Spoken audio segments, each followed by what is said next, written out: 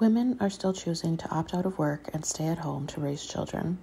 And women are still taking pole dancing classes, saying it is good exercise.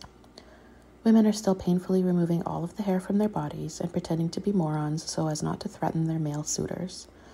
They are still giving their money and attention to musicians who tell them they are a worthless piece of ass.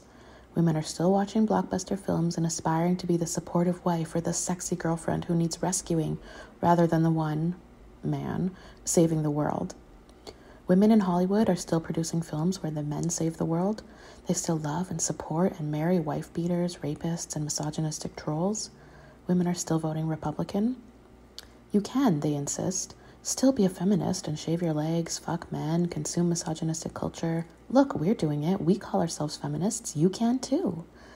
The political and sociological understanding of the pressures under which women attempt to live their lives is replaced by personal choice.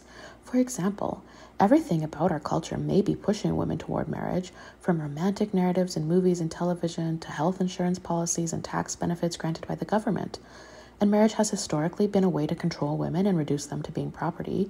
The visuals in marriage ceremonies and the words of wife and husband are still heavily with this symbolic meaning. Yet, if you want to get married and you choose to get married and you identify as a feminist, then your getting married is automatically a feminist act.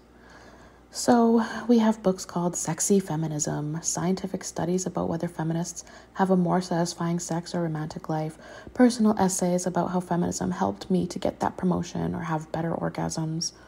And while there is a vague notion that there is something called the patriarchy keeping you down, there are a few ideas of how to counteract it, except through individual achievement.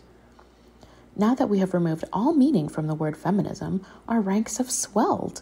A woman can now take up the feminist label without any true political, personal, or relational adaptations whatsoever.